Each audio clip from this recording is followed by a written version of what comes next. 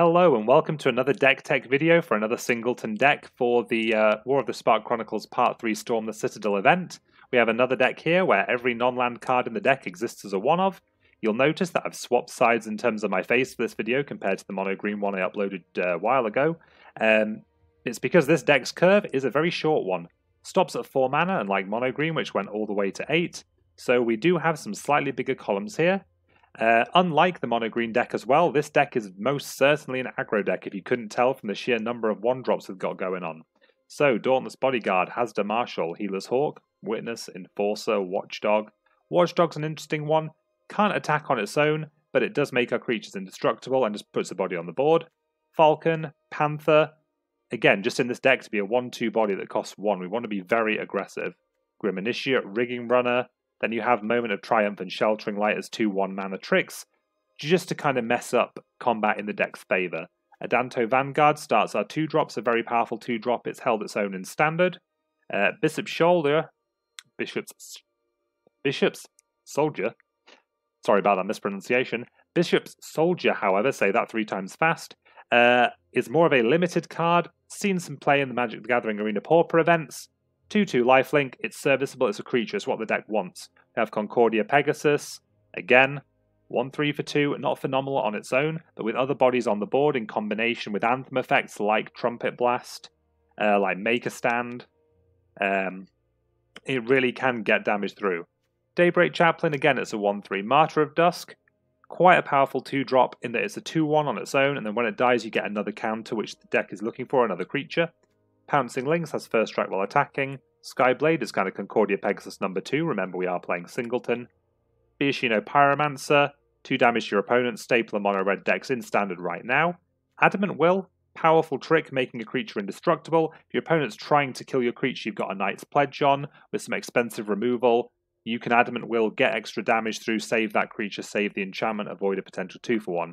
Speak of the Devil, Knight's Pledge, +2/+2 for 2 mana, stick it on a creature, make that creature larger, you can attack through other creatures, you can just push through for more damage. Tormenting Voice, just in case you draw too many lands, but the deck is only playing 20 in the 60 cards. The 3-drop column, this is where the deck is most card dense. You have Kinjali's Sunwing, your opponent's creatures entering the battlefield tap means they can't block. Mentor of the Meek will draw cards when your smaller creatures come into play, especially something like Heroic Reinforcements. If you have flooded slightly, you can get a lot of value back by paying the 1 mana drawing some cards. Militia Bugler, again, most of the creatures in this deck are small enough to be hit by it. A 2-3 body for 3 is okay in the deck in its own right, just because it's attacker. You have Pegasus Courser and Trusted Pegasus and Roc Charger, all kind of letting you attack with your creatures, making them fly to get in the damage if your opponent does start mounting a ground defense. Ahn-Crop Invader I had a lot of fun with in the Pauper event, and here you'll have creatures to sacrifice to it. First strike can make attacks favorable. You can kind of go all in if an opponent lets it through. Legion Warboss might be a more familiar creature to a lot of you watching the video. It's seeing a lot of play in Standard, whether main deck or sideboard. It can create a lot of pressure on an opponent very quickly, especially if you can attack the Warboss in itself to get those mentor counters onto the goblins.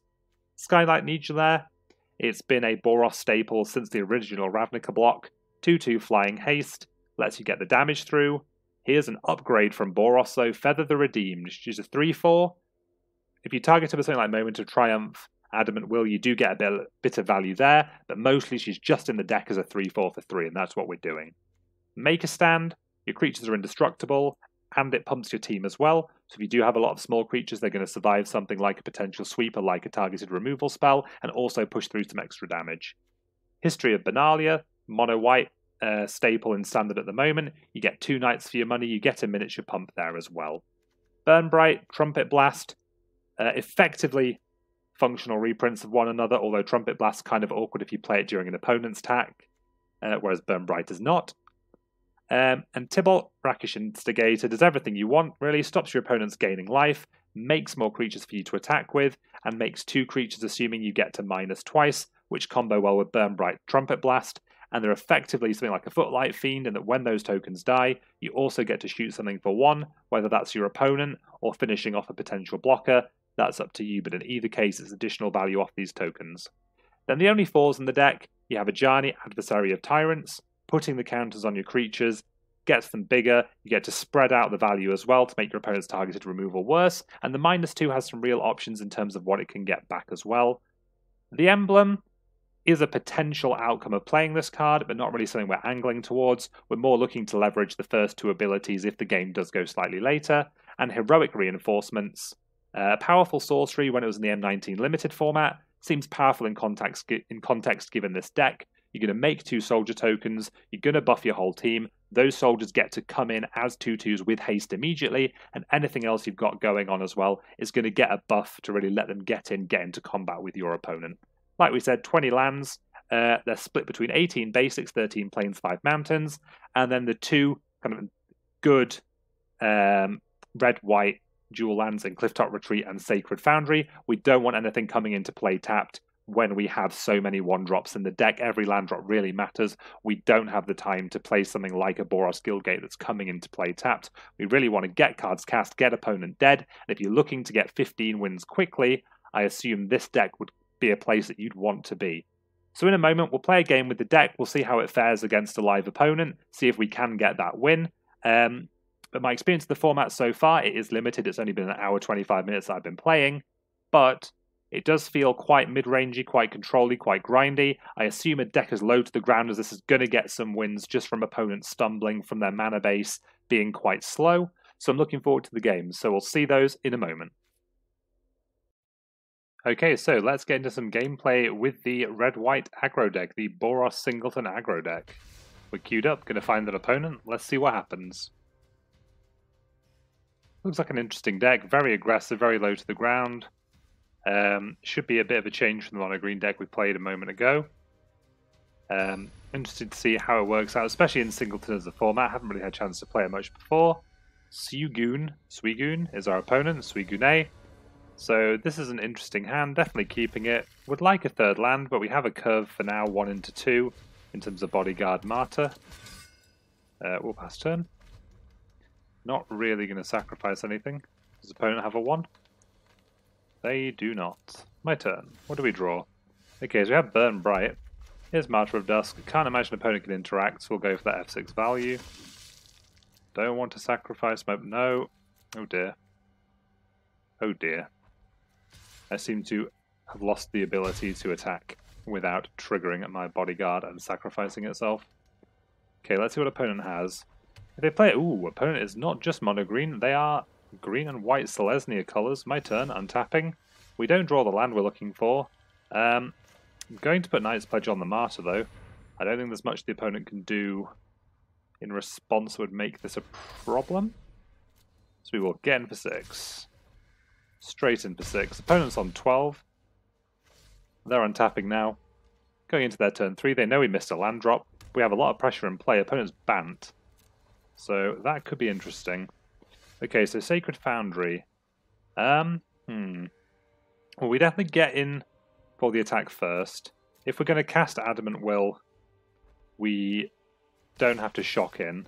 So we'll just make this attack as is. Okay, opponent still has nothing. I don't think there's any 4-mana Wraths we're really vulnerable to.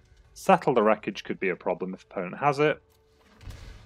But I think we will just make Mentor of the Meek and pass. See what happens. Maybe opponent interacts, maybe they have a counter spell. No, it resolves. Let's see what happens. Passing turn. What do we have? What do we have? So opponent's reading Mentor of the Meek. Woodland Cemetery, a 4-colour special. Same colours of the Command the Dreadhorde deck. Okay, so we have Make a Stand. So the only card I would be worried about here is Settle the Wreckage, but we're playing Singleton. So let's see what happens. Let's see what happens all in. What do you have, opponent? Statue targeting Martyr of Dusk will make a stand. We make a stand, we have 11 power. That's 11 damage to our opponent, and they explode. So that was a powerful game with the deck. We didn't draw very many lands, we didn't need very many lands. 3 is the perfect point for this deck to stop. And with the right mix of creatures and pump spells, our opponent died in very short order. Hopefully you enjoyed that quick bit of gameplay. I suppose if it's a short game, it gives you more chance to jump onto Arena, try the deck out for yourself. The deck list is in the description below. You can copy it, import it directly into Arena. If you like the video you just watched, please click subscribe. You'll find a link to my Twitch channel in the description as well below. Thank you very much for watching.